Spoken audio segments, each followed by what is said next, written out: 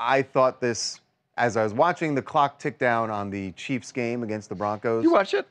I was watching another game, but that game was on another TV. And I was just watching the score, and they lost.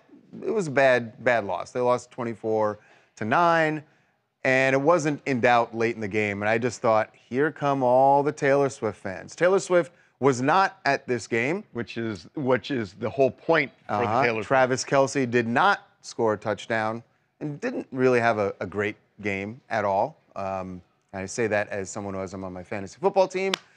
Thanks a lot, Taylor. But I knew the Taylor Swift fans were going to be like, oh, see what happens? She's the good luck charm. And I don't know how you argue against it at this point. Well, I mean, come on. Before we were saying, look, obviously the Chiefs are a great team, and that's why they're winning. But this great team went up against a team that's not very good in the Denver Broncos. And the Denver Broncos did not miss a beat.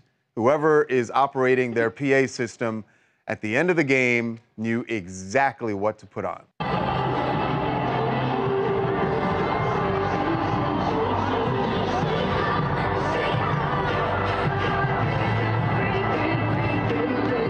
I mean, the cheerleaders are dead. Like, they were prepared. They're like, yeah, we're gonna put on a little Shake It Off, or we're gonna have a good time. She has taken over the NFL. I don't know if Travis was still on the field at that point. Was he? It looks like there were still players out in the middle of the field. The soundtrack of the NFL is Taylor Swift now.